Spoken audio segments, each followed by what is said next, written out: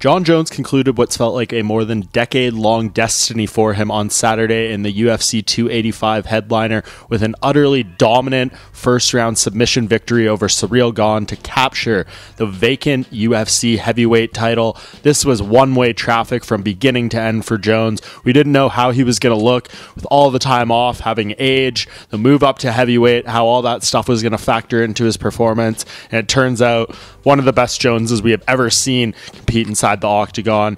He hasn't had a finish in multiple years, but he was able to get Gane down to the mat, latch on a guillotine choke, and get the tap within 3 minutes of the fight beginning. And now he is the 8th fighter in UFC history to win titles in 2 weight classes, 15-0 in UFC championship bouts, and he is officially the undeniable GOAT of mixed martial arts. No one has done it like him at this point in his career, never truly been defeated inside that cage. And now the fact that he has made this move up to heavyweight that we've wanted to see from him for so many years and was able to win like that, what can you really say? Just ultra impressive stuff. And he kind of has this coronation moment, and really there's not too many holes you can poke in his resume in terms of the actual in-cage performances. Say what you want about him as a person, all the other stuff that's gone on in his personal life. When it comes to the fighter, Jon Jones stands alone at this point, and it seems like he's going to have a chance to enhance that resume and that legacy a little bit further. Not too many questions about what is going to be next for him. It is going to be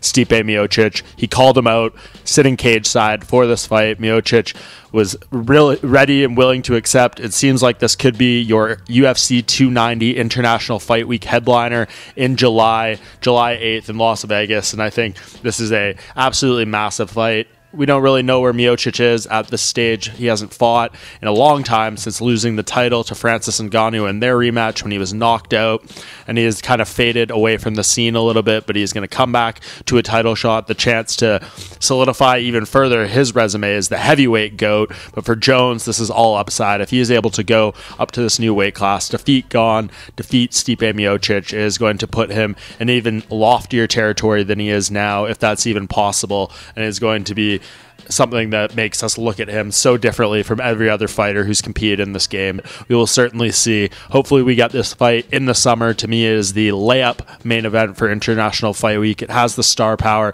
it has the stakes, and it is a fight that the UFC can very much get behind promotionally and sell. So I can't wait for Jon Jones to make his first title defense against Stipe Miocic later this year.